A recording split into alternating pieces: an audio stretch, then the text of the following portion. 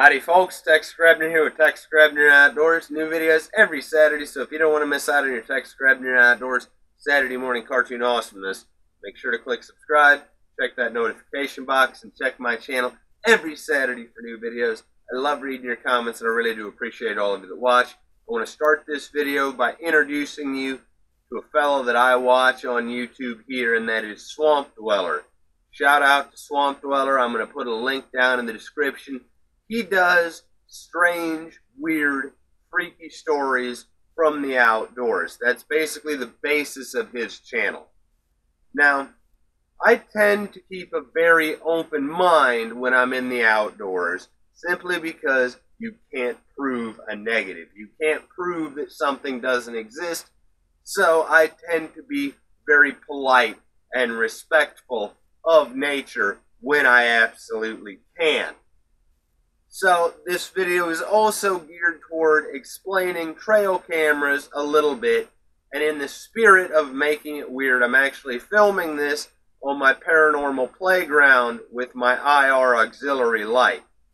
Now the paranormal playground is basically a GoPro that has been modified to shoot in full spectrum, which means that it will not work in absolute darkness without a light source, but it will pick up a full spectrum of visible and non-visible light, which helps me film my night fishing videos.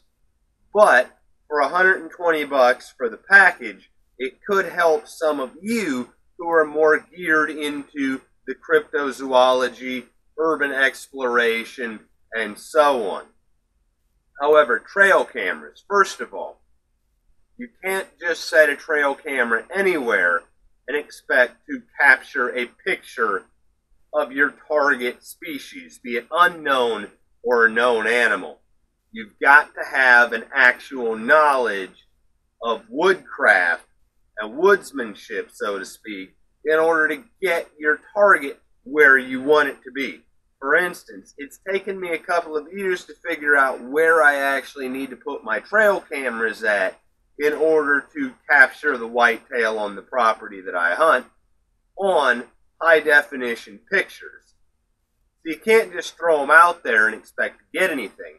And you've got to actually set them at a height that you will be able to capture your target species without having to worry about triggering it with possums, raccoons, and so on. Now, if a squirrel climbs up the tree and starts playing with it, that's a different story. Also, you Bigfoot researchers out there that are aspiring are probably going to want to invest in what's known as a bear box that will protect your trail camera. Now, again, this video, you can take it seriously, or you can think that I'm making a parody. But the fact is, I'm into helping people. And I am a big fan of Moultrie trail cameras. They're infrared, no glow, and they're just fantastic. They work very well for what I use them for. So if you're getting into wanting to do some cryptid research, I suggest that you invest in some Moultrie trail cameras. The A5 takes good pictures, and it's relatively affordable.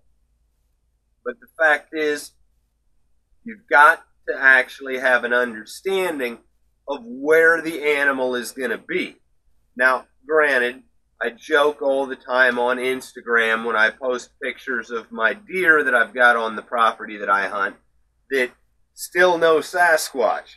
Which is funny because you guys know that I'm a pretty terrible deer hunter.